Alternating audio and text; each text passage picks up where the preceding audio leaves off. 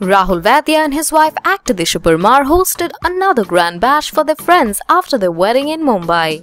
The celebration was attended by the biggest names of the television industry, making it a star-studded affair. For the party, Rahul and Disha slipped into bespoke ensembles and set major couple goals.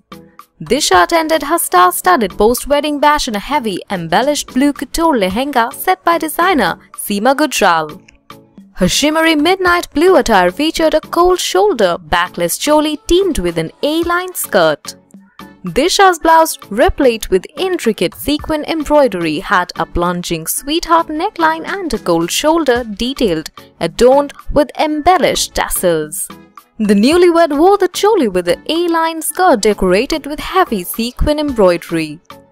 The waistline also had a sequin pattern done all over it. Disha accessorized her post-wedding bash look with an elegant choker necklace, matching earrings and chura. Singer Rahul Vaidya complimented his wife in an all-black couture fit from Mard by Abu Sandeep.